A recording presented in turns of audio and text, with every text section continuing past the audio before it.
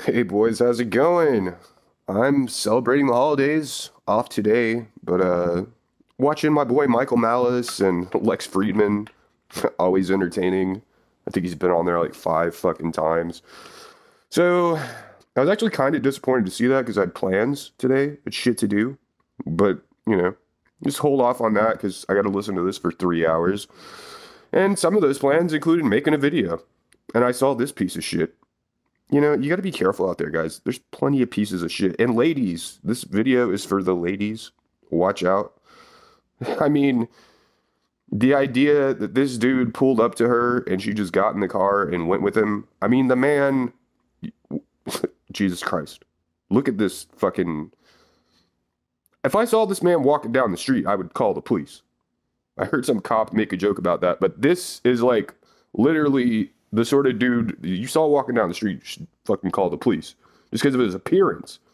The dude filed down his teeth and like has face tattoos all over. Like he looks like a fucking like somebody that was a clown and on meth and hadn't gone to sleep for like 6 days tattooed this dude's face. And I don't know. His name sounds foreign. I don't know. Here we go.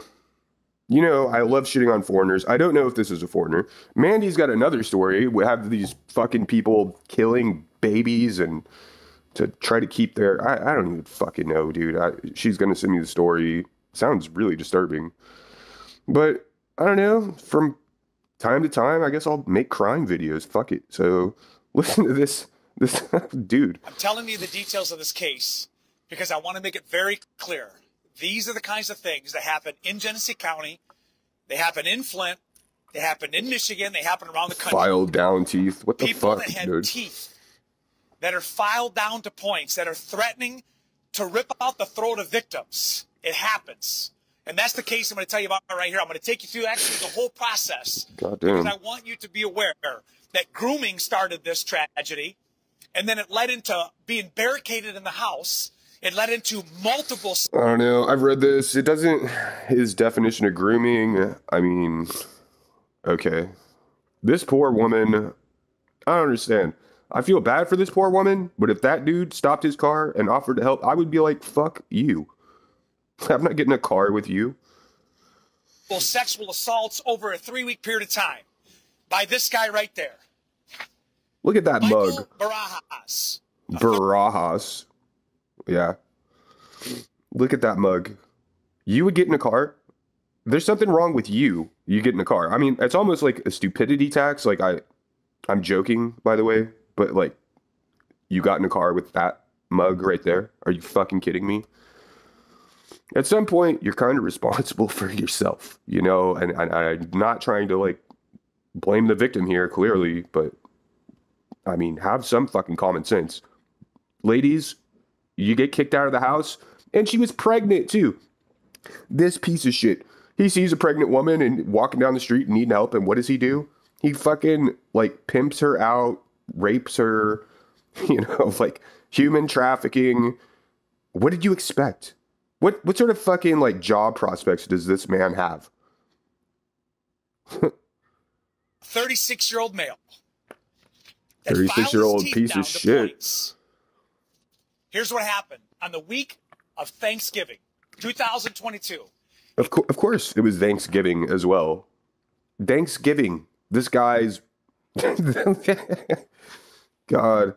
20-year-old victim who was kicked out of her house, was walking on the street, had not had a shower or had hygiene in several days. A vehicle pulls up, sees the vulnerability, and offers a shower, food, warmth, and she accepts.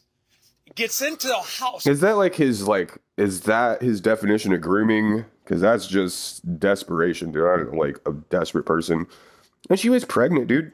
Throwing pregnant-year-old bitches or 20-year-old pregnant bitches out on the street. It's pretty harsh. I mean, I don't know what her family's like. Obviously non-existent.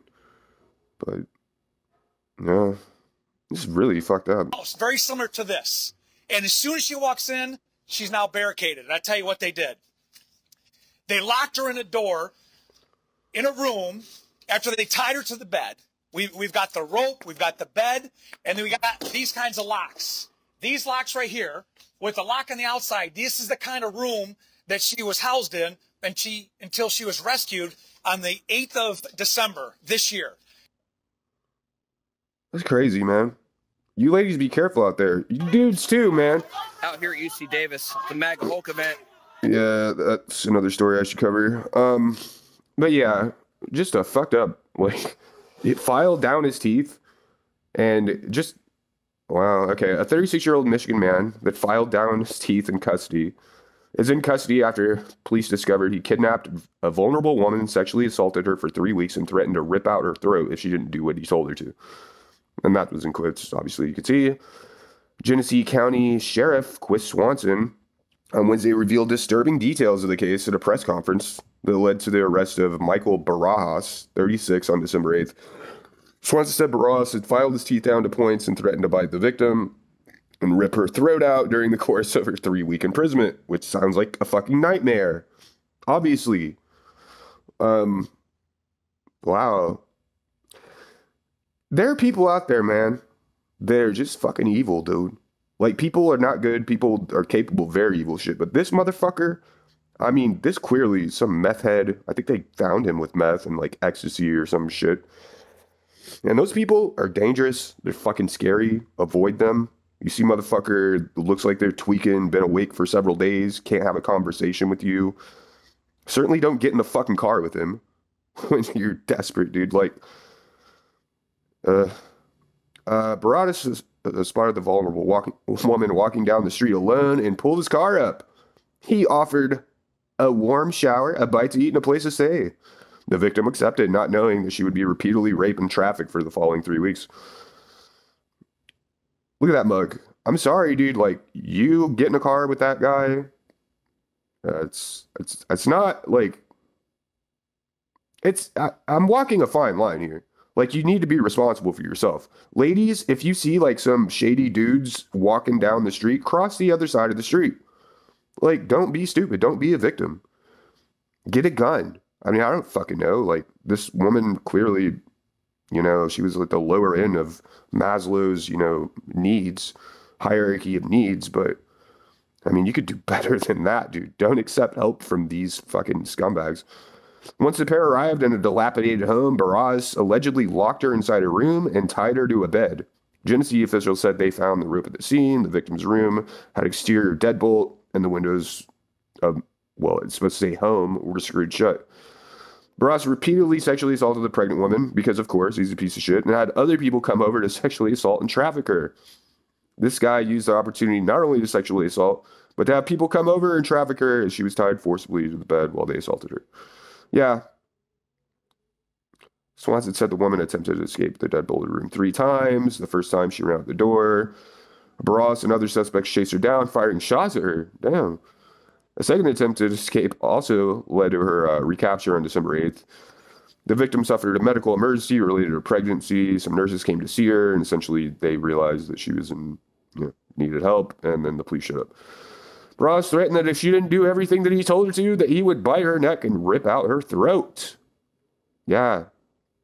What a gem. Sheriff held up a photo of Barajas and then showed his teeth, which appeared to be filed to sharp points. Groomed a woman, I don't know. That's he even forced her to write a letter where she described Barajas as her daddy. Okay. This guy's a monster. Yeah, we know. So the nurses came, I guess, I don't even know. He brought nurses in. And they clearly called the police. And they arrested his ass with meth and ecstasy. And the dude is going away for a really fucking long time. They're trying to find out anyone else that was, like, at the house and had anything to do with it. But these are the sort of people that you could potentially run into, man. I saw people that fucking look like this. Like, I'm a dude, you know? But, like, my woman, like, walking home or, you know, we lived in this shitty neighborhood. Like, I wouldn't let her walk home by herself. There's people, you never know, man. People, fucking meth addicts, perverts, fucking losers, ruin your life because they want some pussy. And of all the, like, on Thanksgiving and a pregnant woman, it's like, of course, this piece of shit. Look at him. motherfucker. And I guess, I mean, where can I go with that? I gave you the story. I gave you some, like, moral repugnancy. Just be careful out there, ladies. I'm sure not many ladies watch my channel, but you see some dude like this and you're in a tough spot and he's like, hey, pulls up in his piece of shit fucking, Lord knows what car this dude drove, but he pulls up and he's like, hey, I'm here to help you out. I'm looking out for you. Why don't you just come over? Yeah, we'll have a good time. Put on some music, get some grub, take a bath, yeah. And then you end up getting fucking raped for 3 weeks and trafficked, and what a nightmare. Ladies, you see a dude that looks like this? You see dudes. Don't trust dudes. Dudes are fucked. Like, yeah, don't trust anybody. I don't. With that, I'll go ahead and see you in the next video. I appreciate anyone that got this far, and I hope all of you have a wonderful day. Thank you. Bye.